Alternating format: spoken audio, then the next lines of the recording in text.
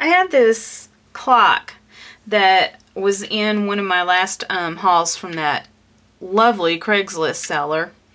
And this isn't the last one that I got, but like one before or the first one, I can't remember. But anyway, so this is a clock made by Creative Imaginations. It's their Bare Elements. And it is a working clock. So, you know, this part's going to come up here, and the clock hands, you know, are pretty big. So I have to take that into consideration as I'm embellishing this, because I can't get crazy in this area right here, obviously, because it has moving clock hands. So I got to figure something out. In the meantime, the only parts that I do know, I did go ahead and gesso around the edges, because I'm covering both front and back, even though you won't see the back. I'm covering the front and the back with some of this paper from the Prima journal pad. I love this pad. It's so many pages that are, you know, distressed, and I just love it. Anyway, so I did decide I wanted to use one of those pieces for the front. I haven't figured out which one I'm going to use for the back yet. But this is the paper that I'm going to use for the front.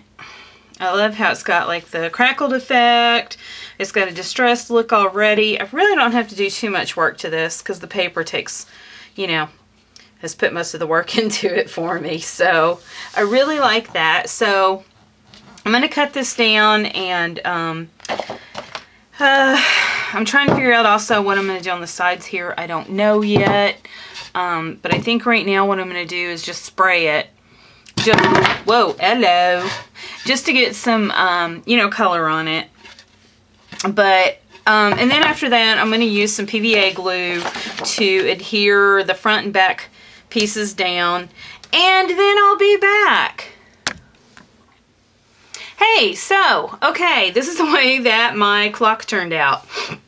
And, again, I had to be really careful about embellishing this because the hands, I had to be careful of, you know, the circumference of where the hands go.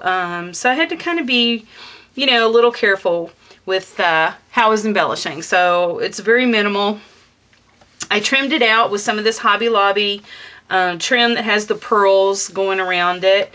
And I cut some pieces with my new silhouette. I have the portrait that I just bought. Love it. And so these greenery flourish right here, and right here, all were cut with the silhouette. Oh, and the centerpiece as well. And I took a micron pen. After I adhered this down, I took a micron pen, like in a sepia color, and I just kind of outlined the entire thing so that it would stand out a little bit more. Kind of got buried in the background after I cut it out. So anyway, I used that very fine tip micron just to outline it. I have some chipboard numbers here, basic gray chipboard numbers that I had glittered up. But then it was too bright on the clock, I mean, and I decided to just kind of grunge it up with some brown distress paint. I have some more K & Company chipboard letters, and the A had a little pearl on it, so I just decided to add a little bit more pearls because the R&T didn't have any on it. So I just kind of added a little bit of pearl pieces on there, and the letters are sitting on top of this doily that I cut, again, because I was just trying to keep it where it was out of the way of the hands, and I sprayed it with the Tattered Angels in Kiwi, this color right here. So I sprayed the doily and then, you know, set the letters on top of it, and then I took let me bring it up. Here we go.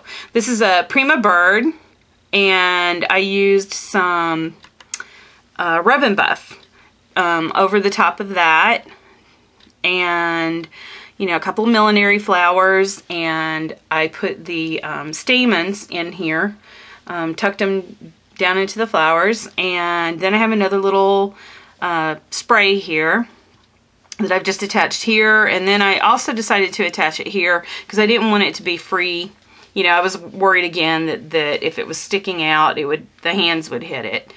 So I glued it at the very tip here as well. I have a couple of leaves tucked in here, some cheesecloth, another little I Am Roses flower stuck kind of in the middle there to hide some of that stuff that I did with the gluing down. And I think that's it with that corner. And then this corner, which I'm going to have to turn it sideways. And then this corner here is big I Am Roses flower. A couple of other little flowers here as well with flat back pearl centers glued down to them. This is a little ceramic tulip, whatever it is, and I'm not a flower person. Another little spray, and then this is a wedding gown piece actually that I got from Rosella, and so that satin, you know, little rolled flower that was from a dress. And I think that's it on that corner too. So and then I just took some gesso, dry brushed over, you know, some of this just to shabby it up a bit. I did take some of that same kiwi color and I painted all around the edges here. I had I don't know if I showed in the last video, it's been a while since I looked at it and since I've done this, but I can't remember if I showed that I did use stencil and some texture paste to give some texture to all the sides here. And then I took that same gold rub and buff that I used on the bird and went over the top. I was trying to hit just the textured areas, but of course it, you know, kind of hit other places as well. But I kind of, again, wanted that to be kind of grungy looking. So anyway, so yeah, I like the way this turned out. This is my working clock that I'm going to use here in my craft room. It's going to sit on top of my my paint station that my wonderful boyfriend had made for me. And this is how it looks in the back.